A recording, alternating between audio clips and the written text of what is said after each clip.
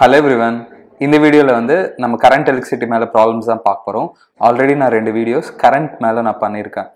So இப்போ அதை base பண்ணி நம்ம ப்ராப்ளம்ஸ் பார்க்க போறோம். இந்த ப்ராப்ளம்ஸ் வந்து நீட்டுக்கும் ஐஐடி எக்ஸாமுக்கும் போர்டு எக்ஸாம்ஸ்க்கும் ரொம்ப யூஸ்ஃபுல்லாக இருக்கும். இதில் ஆல்மோஸ்ட் கரண்ட் டெஃபினேஷன் மேலே ப்ராப்ளம்ஸ் எல்லாம் கவர் பண்ணியிருக்கேன்.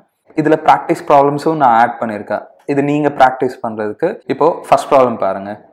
இதில் என்ன சொல்கிறாங்கன்னா 10 million electrons pass from point P to point Q. So இங்கே கொடுத்துருக்காங்க in 1 microsecond the current and its direction is அப்படின்னு சொல்கிறாங்க. ஸோ இப்போது எலக்ட்ரான்ஸ் வந்து Pலேருந்து Qக்கு மூவ் ஆகுதான். ஸோ எலக்ட்ரான்ஸ் வந்து இப்படி மூவ் ஆகுதான். நான் ஆல்ரெடி சொல்லியிருந்தேன் எலக்ட்ரான் வந்து நெகட்டிவ் சார்ஜ். எலக்ட்ரான் என்ன டைரக்ஷனில் போகுதோ கரண்ட் அதுக்கு ஆப்போசிட்டாக இருக்கும். ஸோ கரண்ட் வந்து Q to P வரும். So electrons P to Q போனால் கரண்ட் வந்து Q to P இருக்கும். ஸோ அதனால் இந்த ரெண்டு ஆப்ஷன்ஸ் தப்பு பாருங்கள். அந்த ரெண்டு ஆப்ஷன்ஸ் P to Qன்னு இருக்குது. கரண்ட் வந்து அவங்க ஸோ இங்கே கரண்ட் Q to P இருக்கும். ஸோ இது ரெண்டுத்துல ஏதோ ஒரு ஆப்ஷன் தான் இருக்கும். கரண்ட் எப்படி கண்டுபிடிக்கலாம்னா கரண்டோட டெஃபினிஷன் தான். Current is equal to Q/T அப்படின்னு நம்ம பார்த்தோம். ஸோ இங்கே சார்ஜ் கொடுக்கல, பட் நம்பர் ஆஃப் எலக்ட்ரான்ஸ் கொடுத்துருக்காங்க. சார்ஜ் கொடுக்காம சம்டைம்ஸ் நம்பர் ஆஃப் எலக்ட்ரான்ஸ் கொடுப்பாங்க. நம்பர் ஆஃப் எலக்ட்ரான்ஸ் கொடுத்துட்டு சார்ஜ் கேட்டாங்கன்னா இது எலக்ட்ரோஸ்டாட்டிக்ஸில் வரும்.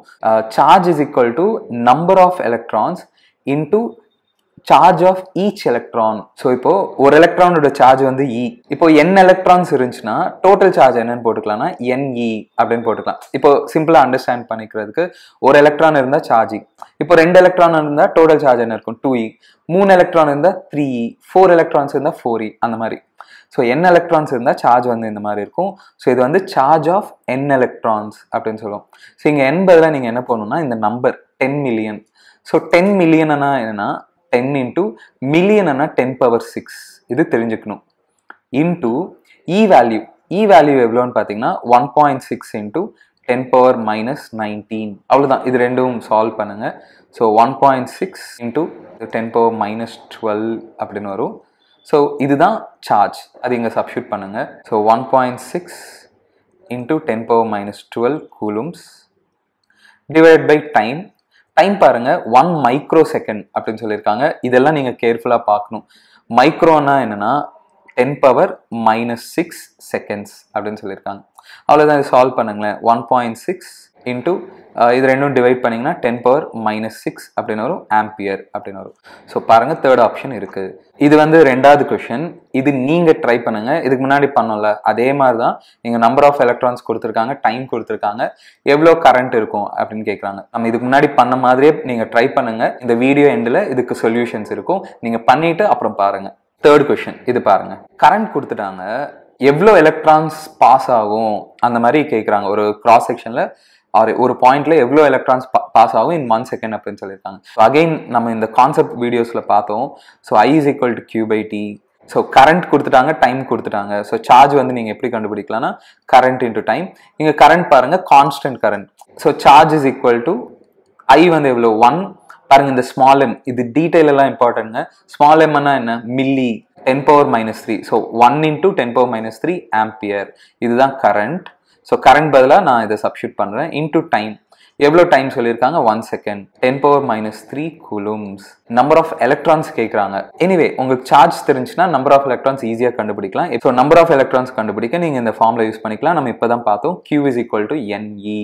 Q என்ன டோட்டல் சார்ஜ், என்னன்னா நம்பர் ஆஃப் எலக்ட்ரான்ஸ், E என்ன charge of each electron. So அவ்வளோதான். இதில் சப்ஸ்டியூட் பண்ணுங்கள். ஸோ 10⁻−3 Q பதிலாக 10⁻3 என்ன தான் நம்ம கண்டுபிடிக்கணும். ஈயோட value 1.6 into 10⁻−19. n is equal to 10⁻−3 divided by 1.6 into 10⁻−19. So இது சால்வ் பண்ணிங்கன்னா 10⁻16 by 1.6. 1 by 1.6 பண்ணுங்க 0.625 அப்படின்னு வரும். ஒரு 10 இது கிட்ட கொடுங்க. என்ன வரும்னா ஃபைனலி 6.25 into 10⁻15 அப்படின்னு வரும். இந்த கொஷின் பாருங்க. இது 4th கொஷின். இது நீங்களே ட்ரை பண்ணுங்க. அகைன் கரண்ட் கொடுத்துட்டாங்க, டைமும் கொடுத்துட்டாங்க பாருங்க. Per செகண்ட்னா 1 second. டைமும் கொடுத்துட்டாங்க, நம்பர் ஆஃப் எலக்ட்ரான்ஸ் கேட்குறாங்க. ஸோ கரண்ட் டைம் வச்சு என்ன கண்டுபிடிக்கலாம், சார்ஜ் கண்டுபிடிக்கலாம். அதை வச்சு நீங்கள் நம்பர் ஆஃப் எலக்ட்ரான்ஸ் கண்டுபிடிக்கலாம். வீடியோ எண்டில் இதோட சொல்யூஷன்ஸ் நான் ப்ரொவைட் பண்ணிடுறேன். சரி, நெக்ஸ்ட் கொஷின் பாருங்க. 5th question. இதில் என்னன்னா சார்ஜ் கொடுத்துருக்காங்க பாருங்க. சார்ஜ் டைம் பேஸ்டாக கொடுத்துருக்காங்க. ஸோ சார்ஜ் கொடுத்துட்டு கரண்ட் கேட்குறாங்க at time is equal to 5 seconds அப்படின்னு கேட்குறாங்க. சார்ஜ் கொடுத்துட்டு கரண்ட் கேட்டால் டிஃப்ரென்ஷியேட் பண்ணலாம். So I is equal to டிக்யூ by DD அப்படின்னு பண்ணிக்கலாம். ஸோ இங்கே ஐ is equal to Q by D இது போட வேணாம். இது எப்போ யூஸ் பண்ணுவோம்னா கான்ஸ்டண்ட்டாக ஒரு நம்பர் கொடுத்தா இது போடுவோம். இது எப்போ யூஸ் பண்ணுவோம்னா சார்ஜ் வந்து டைமில் கொடுத்தா இது யூஸ் பண்ணுவோம். அவ்வளோதான், சார்ஜ் டைமில் கொடுத்தாங்களே இதை நீங்கள் டிஃப்ரென்ஷியேட் பண்ணுங்கள்.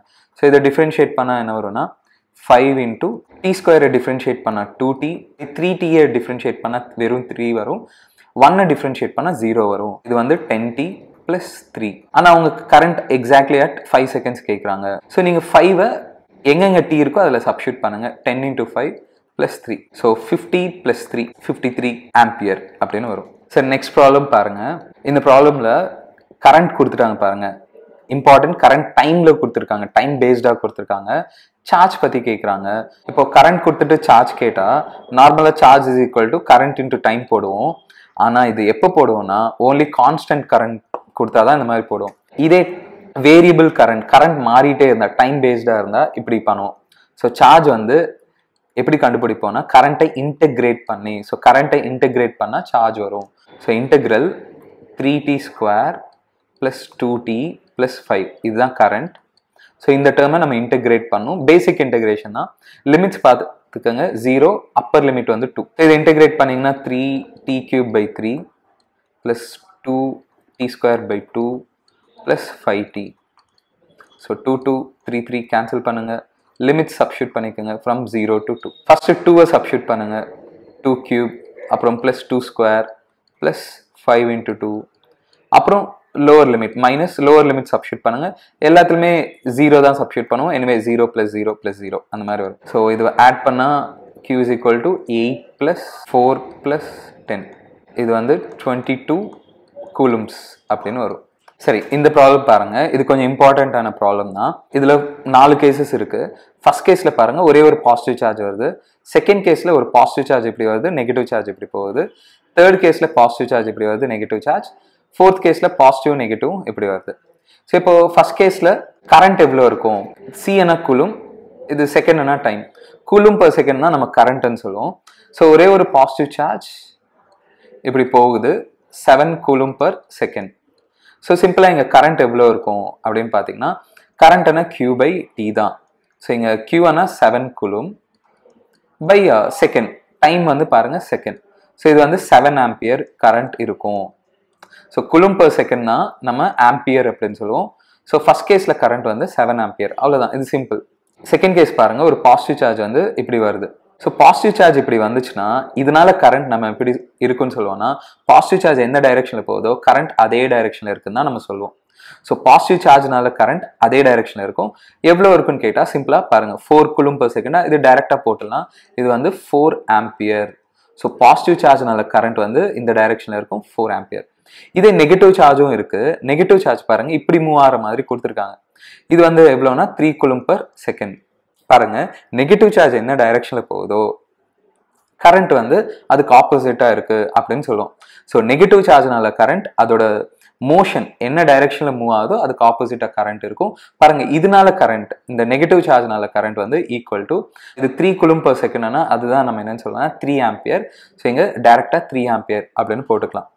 ஸோ பாசிட்டிவ் சார்ஜ்னால கரண்ட்டும் இதே டைரக்ஷன்ல இருக்கு, நெகட்டிவ் சார்ஜ்னால கரண்ட்டும் இதே டைரக்ஷன்ல இருக்கு. ஸோ டோட்டலா I2 செகண்ட் கேஸ்ல கரண்ட் வந்து சிம்பிளா ரெண்டுமே ஒரே டைரக்ஷன்ல இருந்தா ஜெனரலா கரண்ட் ஆட் பண்ணிடுவோம். So 4 + 3 7 ampere. இப்போ தேர்ட் கேஸ் பாருங்க, பாசிட்டிவ் சார்ஜ் இப்படி வருது, டைரக்டா இங்கே பாத்துருங்க. பாசிட்டிவ் சார்ஜ் இப்படி வருது. பாசிட்டிவ் சார்ஜ் என்ன டைரக்ஷன்ல போகுதோ அதனால கரண்ட் அதே டைரக்ஷன்ல இருக்கும். எவ்வளோனா 5 கூலும் பர் செகண்ட் சொல்லியிருக்காங்க. அது நம்ம டைரக்டா current is equal to 5 ampere அப்படின்னு எழுதிக்கலாம். இதே மாதிரி நெகட்டிவ் சார்ஜ் இப்படி மூவ் ஆகுதா பாருங்க, நெகட்டிவ் சார்ஜ் எப்படி போகுதோ அதனால வர கரண்ட் ஆப்போசிட்டா இருக்கு அப்படின்னு எடுத்துப்போம். ஸோ இதனால வர கரண்ட் ஆப்போசிட்டா இந்த டைரக்ஷன்ல இருக்க மாதிரி எடுத்துப்போம். ஸோ கரண்ட் என்ன இருக்குன்னா பாருங்க நெகட்டிவ் சார்ஜ் வந்து 2 கூலும் பர் செகண்ட் இப்படி மூவ் ஆகுது. கரண்ட் வந்து சிம்பிளா 2 ஆம்பியர் அப்படின்னு போட்டுக்கலாம். ஸோ டோட்டலா கரண்ட் வந்து கவனிச்சிங்கன்னா 7 ஆம்பியர். அகைன் ஆட் பண்ணுவோம், கரண்ட் சேம் டைரக்ஷன் வந்து ஆட் பண்ணிடுவோம் 7 ஆம்பியர். இப்போ லாஸ்ட் கேஸ் பாருங்க, பாசிட்டிவ் சார்ஜ் என்ன டைரக்ஷன் மூவ் ஆகுதோ அதனால வர கரண்ட் அதே டைரக்ஷன் இருக்கும். ஸோ எவ்வளோ கரண்ட்னு பார்த்தீங்கன்னா டைரக்டா அது 1 கூலும் பர் செகண்ட். அது வந்து நீங்க டைரக்டா 1 ஆம்பியர். இப்போ நெகட்டிவ் சார்ஜும் இங்க இருக்கு. நெகட்டிவ் சார்ஜ் இப்படி மூவ் ஆகுதா இதனால வர கரண்ட் அதுக்கு ஆப்போசிட்டா இருக்கும். ஸோ இங்க நெகட்டிவ் சார்ஜ்னால வர கரண்ட் இப்படி இருக்கும். அந்த கரண்ட் எவ்வளோ இருக்கும்னா 6 கூலும் per second என்ன ampere, 6 ampere.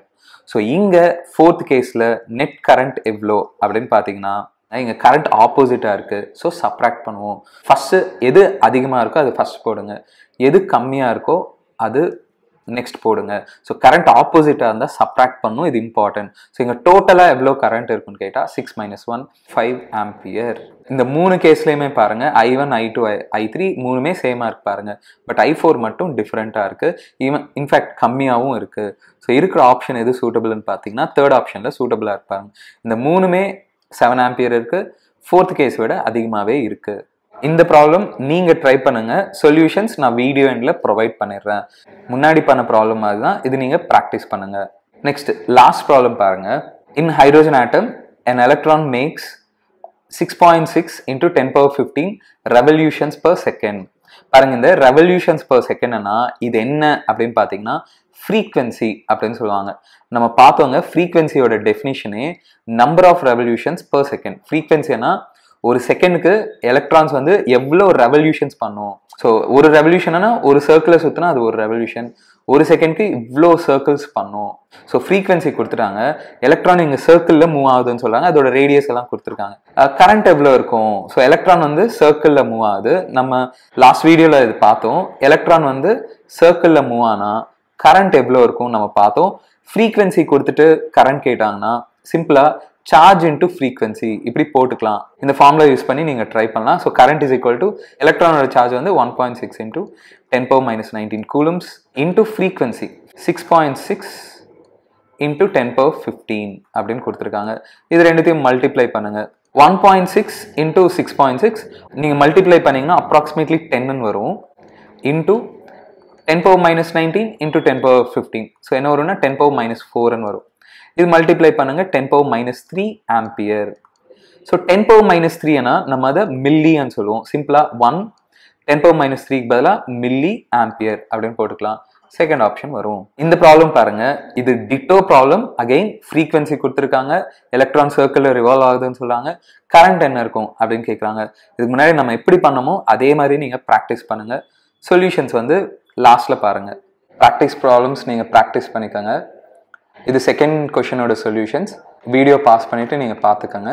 Fourth கொஷனோட solution.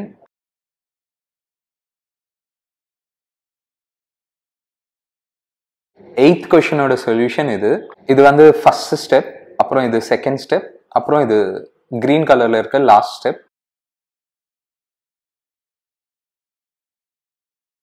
Next last question இது அந்த சர்க்குலர் மோஷன் ப்ராப்ளம் தான். இதுக்கு ஆன்சர் வந்து செகண்ட் ஆப்ஷன் வருது. நீங்க ப்ராக்டிஸ் பண்ணிட்டு பாருங்க. நம்ம நெக்ஸ்ட் வீடியோல கண்டினியூ பண்ணிக்கலாம்.